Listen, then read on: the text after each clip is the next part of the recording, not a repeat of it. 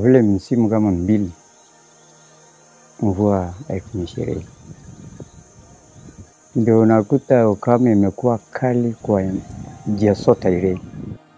Ile changamoto tuliona paya watu wanakosa chakula, wanyama wanakufa, hata afya ya watoto anasoroteka kwa sababu hakuna maji ambaye na mama wanasa safisha watoto yao ama maji safi ambaye wanasa kunywa. Na tunapata saa nyingine tunapata hii kuhara na kutabika.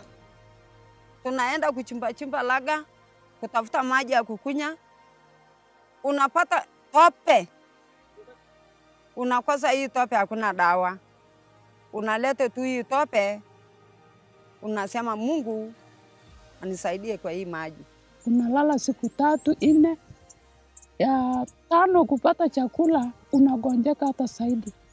Juu tumbo imekauka. Watoto wakaanza hata kukataa kwenda shule. Hata sisi pale tulikuwa tunajaribu kupata nayo hiyo kidogo, ukakosa nguvu ya kwenda hata kupata. Wanyama wanaleta maji kutoka mbali kilomita 4. Hata sisi tunaenda kuchukua maji, hatupati nafasi ya kuenda kunywa na kupika chakula. Hata masaa mengine watoto wanalala njaa sababu hakuna maji. These nomadic pastoralist communities, it's women and girls who fetch water. So most of them abscond schools so that they go for water. In particular for Irene School, during the drought season, we have a shortage of water definitely, which means that students spend a lot of time queuing for water. The level of cleanliness and hygiene in school is affected, and sometimes there's not even enough water for drinking and cooking. We have been responding to the drought situation, particularly in northern Kenya, targeting 3 dioceses of Marsabit, Marala and Isiolo, whereby we partnered with Caritas Spain to respond to the immediate drought that was affecting the region from 2017 to 2018. And we responded through provision of water tracking, and also rainwater harvesting, and also through food vouchers, providing vouchers for people to access food, and other measures to respond to the immediate problems of the people and the animals in the area. We have done some interventions to help the community cope with the drought. We have rehabilitated some strategic boreholes, which has actually reduced the impact. We have also installed solar panels in some of the water points, so that the amount of money that they spend on buying diesel is reduced, and the running cost of the pumps reduces. And then we have also partnered with other organizations to educate the community on the importance of peace, because lack of water brings a lot of other challenges, because it brings a lot of conflict. There was the issue of giving people vouchers, food through food vouchers, and in addition to that, because of the issue of sanitation, we incorporated a component of facilitating access to proper sanitation facilities. Some of our schools that were targeted. At the same time, we also ensured that the schools that were taken through the process of hygiene, sound hygiene practices through the clubs which were formed in the schools that were targeted on the project.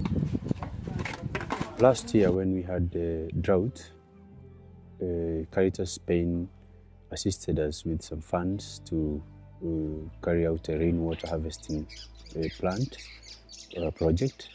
We were able to fit gutters in around all our buildings, and we are now able to harvest rainwater with that. Caritas walikuja wakatuletea vouchers, tunaenda kwa duka. Hiyo pesa ilikuwa 3,000. Haya, tukienda kwa duka, unachukua mchele, spaghetti, mafuta, sukari, majani, unga, viazi na mboga. Caritas wametuletea maji karibu na boma zetu. Hata wameteka ile vitu ng'ombe ama mbuzi wanakunyia maji. Walichimba hiyo borehole, wakaweka sola. Hata tulisema sasa badala tupeane tu maji yetu tugule tu, at least tupate kitu kidogo. 10 shillings per jerrycan at least. Na najua sasa tulianza tu juzi, kwa hivyo sasa tunaomba tu iendelee.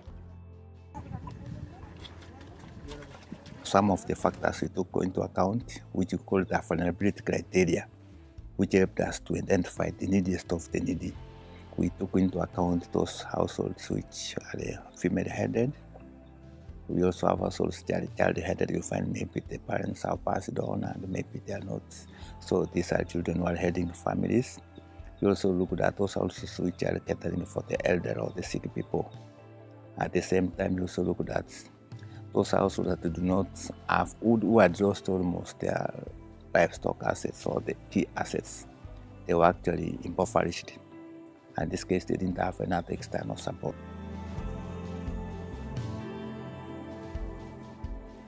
We have safe water for drinking and cooking, so we do not have water or diseases that would be transmitted by dirty water. We have girls who are more hygienic. They have enough water for personal cleanliness. And also we have an environment that is well maintained because we plant trees and we plant flowers and maintain them well. Watoto wetu walifurahia kwa sababu hawakukosa tena kwenda shule, na hata sisi ile kazi ngumu tulikuwa nafanya kuenda msituni tukapumzika kwa sababu tulikuwa na hiyo chakula. Kule ilinisaidia sana, nikaweza hata kwenda kuni, nikaweza kwenda kuchota maji, nikaweza kufanya shughuli ya nyumba na mbeleni sikuwa naweza hata kufanya. Hata mfuko yetu walikuwa wanaleta maji kutoka mbali, saa hizi maji ni karibu. Ile wale walikuwa watembei, saa hizi wamepata mguu ya kutembea. Wako na nguvu saa hizi kwa sababu ya maji. In the same context of cultural change, some Murans start to carry water in the motorcycles. Because here in Samburu, this is a task for women and it's a very heavy task.